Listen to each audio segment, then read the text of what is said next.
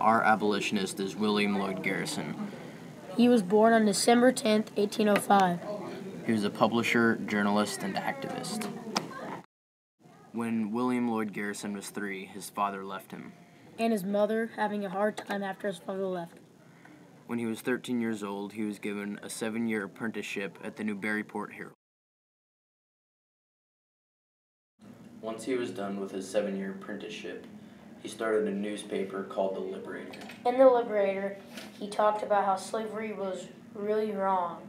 He started the American Anti-Slavery Society and the Garrisonian Political Party, which attended to.